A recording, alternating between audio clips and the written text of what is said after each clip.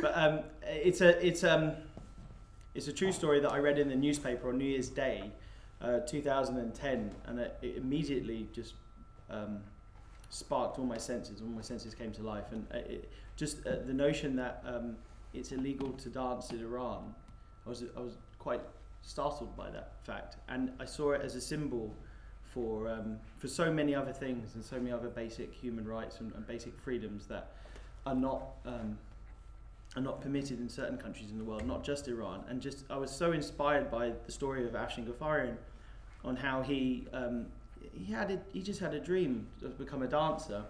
and when he went to university in Tehran, he started an underground dance company with his friends, and they used YouTube to teach them how to dance. And YouTube was the only method they had to teach themselves how to dance, to watch videos from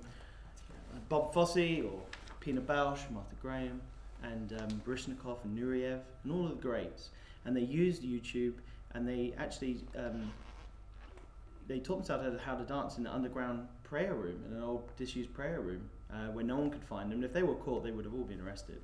And it's the story about how they formed this dance group in Iran in secret and put on a performance in the middle of the desert, 100 miles out of the city where no one could find them.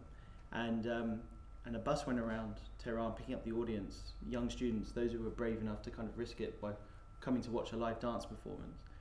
And it's their story on how they put on this dance performance and the events that would follow, set against the protests of 2009,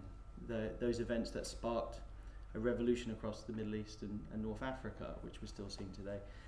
And it's the story about how